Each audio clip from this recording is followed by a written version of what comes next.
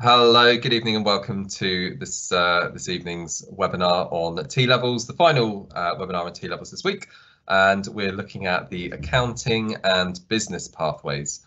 So joining me is my colleague Helen Drury, and she will be explaining the ins and outs of this T-level. So if you have any questions, do ask them as we go along. You've got the Q&A option at the top of your screen, hopefully. You can select that and type in any questions you have. And do remember there is a slight delay. There's a sort of a 30-second or so delay before what we're saying is reaching you. So if you do have a question, do get it in. So we wouldn't want to cut it off at the end accidentally. So let's cross over to Helen Drury. Good evening, everybody. I'm Helen Drury. I'm the lead for T-levels in the college. So I'm here to talk to you about accounting, which is one T-level in itself, accounting and finance. And the second one is business and management. So they're two separate T-levels. In terms of what I'm going to talk about, I'll talk about the T-level overview, the pathways, separate T-levels, and why would you choose Farnborough, and the progression routes that you could go on to after the T-level and how to apply. So the T-levels were introduced due to skills gaps nationally at post A-level, post T-level, post 16 to 18 education.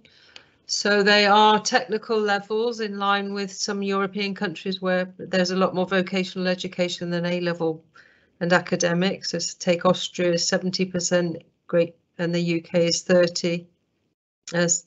Austria is 70 vocational, 30 academic like A-levels, and we're the other way around. So the government consulted with employers and they asked employers what they need in order to meet skills gaps. So this qualification is a 2-year programme for 16 to 18-year-olds, equivalent to 3 A-levels, and it's very industry relevant, meeting all the needs of employers. So within that T-level over the 2 years, and it is a hefty qualification, it has more guided learning hours than any other qualification, as in contact hours in the classroom. There's also a 45-day placement where we, the college, support your child to have a meaningful placement within a relevant employer locally, or at least within 25 miles. And we do make sure that the placement fits the students. So we hold meetings before the placement to make sure that the objectives of the employer matches with the objectives of the students and that it's relevant to their course and they know what they're going to be doing for that period of time, and that they've met and they know if there's an outcome, whether it's a project or something that they work on with the employer, and they know what they're going to be finishing up with at the end of their placement. So in terms of accounting and finance, so these are the two pathways available. So it's obviously covering the financial principles and concepts, understanding professional conduct and the skills, analyse and present different types of data. And you would choose either accounting or finance. So in the first year, students do their core. So they would be together looking at core content, which is theory, and then putting obviously the theory into practice within the placement. So at the end of the core content, there are 3 exams. 2 are set by the awarding organisation, and the third one is an employer set project, which is done and examined over a period of time. So it may be 14 hours and you do it 2-3 hours at a time in a computer room. So it is 3 exams at the end of the core year and 3 at the end of the second year. And the careers that the accounting and finance T-level leads to are, as you see on the screen, roles such as finance officer, accounting technician, payroll manager, payroll administrator. These are the ones that have been identified as skills gaps. In terms of finance, so in the second year, students choose one specific occupational specialism. So they do their core year in year 1, and then in year 2, they choose one of these pathways: retail and commercial banking analyst, investment banking and asset and wealth management analyst, insurance practitioner, and financial compliance or risk analyst. So that these are the skills identified by employers that are needed to fill those gaps. So these lead to the roles that you see at the bottom of the screen. So business and management is the T level, a separate T level.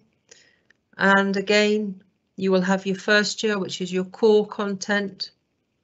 And again, you will cover business, such as project management, organisational cultures, business behaviours, and it will lead to, again, there's no continuous assessment. It will lead to 3 exams, two exams set by the awarding body, and again the employer set project set by the awarding body, which is taken over time, 2-3 hours depending on what's set to cover that on a computer.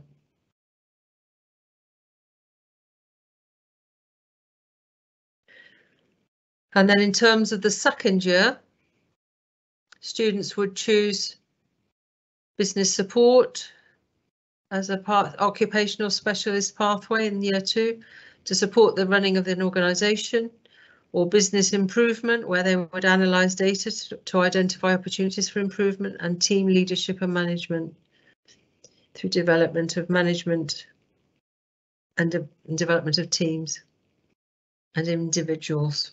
And then the related careers related to business and management are there, and these are the gaps that have been identified to fill at level 4, post A level, post T level. So why would you choose to come to Farnborough? Well, we're one of the first colleges to deliver T levels since September 2020. So we've been delivering in digital and other areas since then. So we've already set up well-established connections with local employers.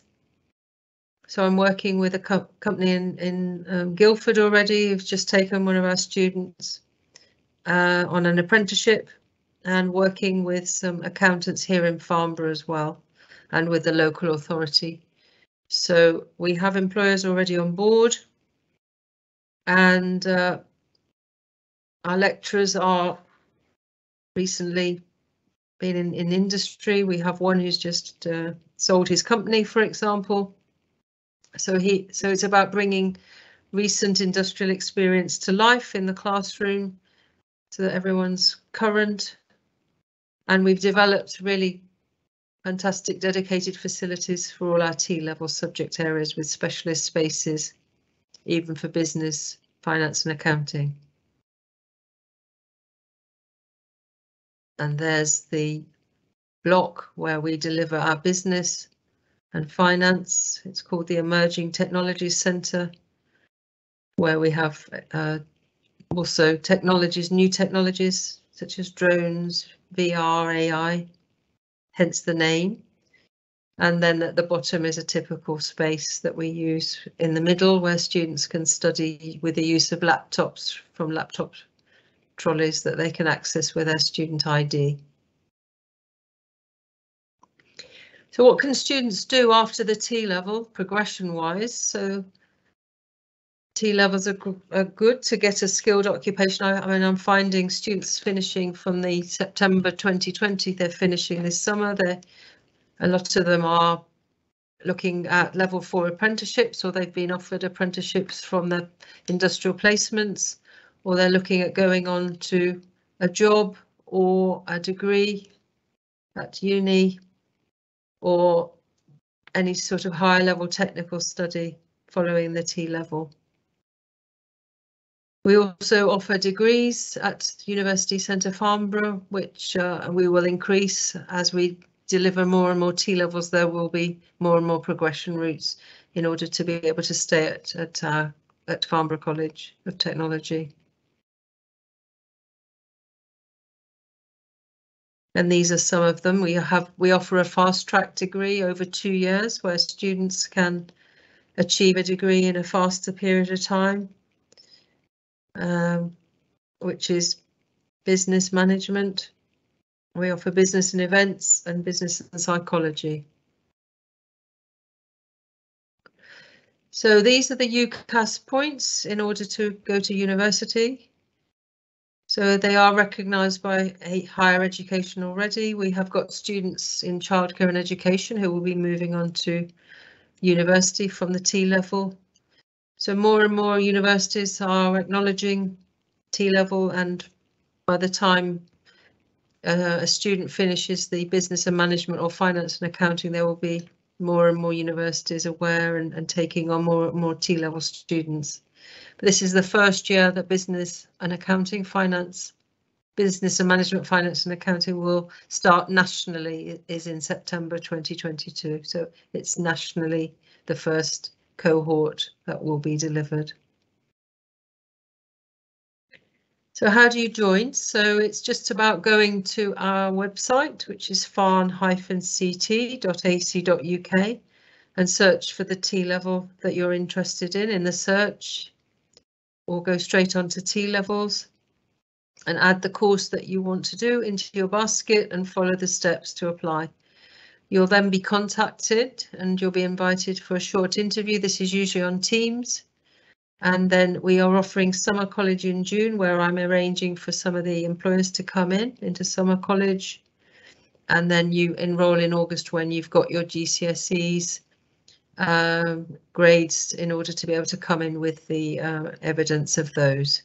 We do ask that for T-levels you have English and maths, grade 4 to 9, in order to be able to cope with the course, especially in finance and accounting, where you're doing maths from the beginning. In terms of accounting maths, obviously. So if anyone has any questions, happy to answer them.